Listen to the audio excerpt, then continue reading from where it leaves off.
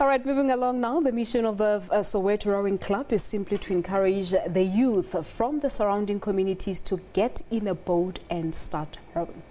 Members of the club enjoyed an off-season training session at the Orlando Dam in Soweto recently. Whilst the response from the residents has been positive, more than 100 youngsters joining the club this year. Their efforts have been crippled by numerous challenges, most notably a lack of resources and funding. Maneuver it. Turn the boat. Jacob Pila is the man almost single-handedly behind the Soweto Rowing Club. The nephew of a boatman, Pila took over the management of the club in 2008 and has been the lifeline of the children who row here ever since. Not only is he the head coach and mentor, he also performs all the other duties required to keep the club running, including personally transporting the kids and their equipment.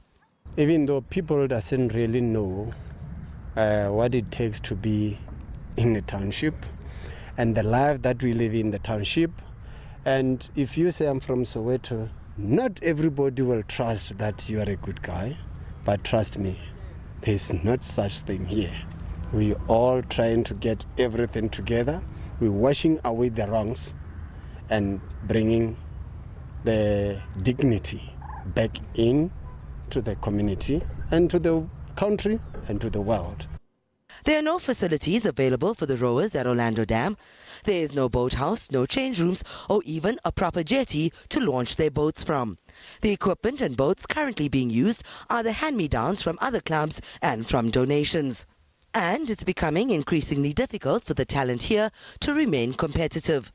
The Friends of the Soweto Rowing Club was recently formed to help the club become more self-sustainable in the long term. It's a group of ordinary South Africans offering their time, expertise and sometimes money. Rowing is a sport that develops kids in terms of teamwork, teaching them how to work together as a team, teaching them respect for each another, and also gives them an opportunity to be competitive. And I think those are very important aspects in a child's development, and this is what rowing does for them, and we want to be part of that. Just to make a difference. We're here to make a difference, to help the kids, to give the kids opportunities that, for me, that we never had when we were growing up, and it's to share this experience to other kids. It's great. At least 100 children from as young as 10 years old from the surrounding areas have participated in rowing in Orlando this year, including Pimville, Meadowlands and Klipspruit. Pila is ably assisted by 22-year-old Kakiso Moimise, who's been part of the club since 2008. Jacob just came to our school at Tutolori. Then we started there at Zone 2 swimming, starting to practice how to swim. Then we just jumped into Soweto Rowing Club. When was that? It was 2008, yeah. And you've been doing it ever since? Ever. Yeah. And forever. Is this going to be your future? One way. You're going to be Jacob one day? Yeah, definitely. Definitely. Yeah. Teenager Siabulela Mibala is one of Soweto's brightest young rowing stars right now. He won gold at the recent Gauteng Championships in the under-15 division, and he has his sights set on a sportsman's ultimate dream. In the next 2 years, I want to see myself in the Olympics, rowing as the best second black man in the history, because black men are not participate in sports like these ones. Almost all of them, they are going for soccer. So as I am, I want to go and represent my nation. Yeah. Pila also wants his rowers to make the national squad. Another priority for him, though, is getting more young women involved in the sport.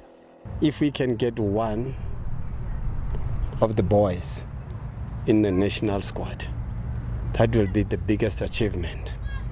And the other thing is, if we can get the girls, if I can have a steady a crew of girls who rows and no problems, that will be another way achievement, because we're battling with girls.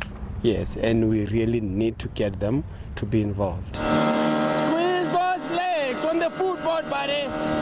Despite the challenges, Pila's joy is seeing these children give their best on the water, and he's appealing to members of the community to get involved. Take your land, China! So financially, we need help.